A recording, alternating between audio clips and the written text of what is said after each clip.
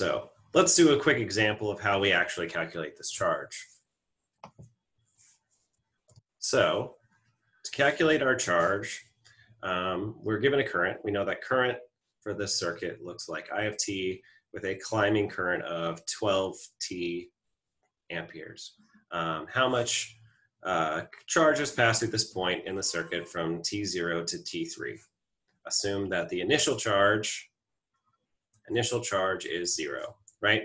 So we can just go back and use that relationship that we said that Q is going to look like the integration from 0 to t of our I of t function, and we'll make this a t prime function, t prime, plus our initial value. I'm just going to simplify this a little bit and call this Q naught, right? That's this Q over here. This tells me that Q naught, our initial charge, is 0, right? We can just plug in what we know.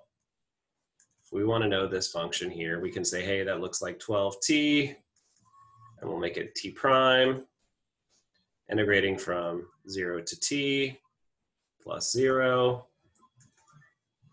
That's going to look like t squared, t prime squared over 2 times 12.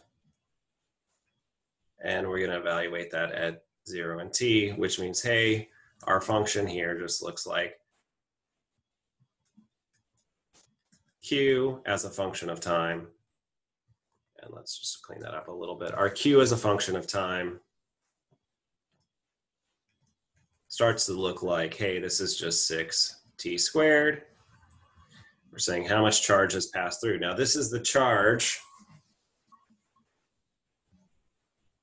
that has passed through the circuit in 3 seconds, right? So we're saying, hey, what is this charge at 3 seconds?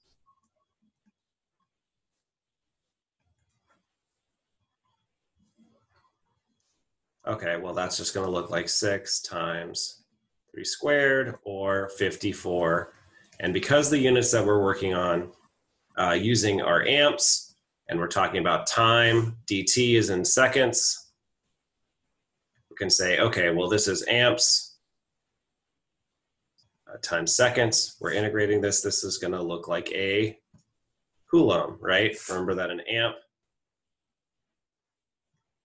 is a coulomb per second. So if we're multiplying by seconds here, if this is in amps and this is in seconds, we multiply those two, we cancel out, and we get coulombs. So our charge for this particular circuit is 54 coulombs.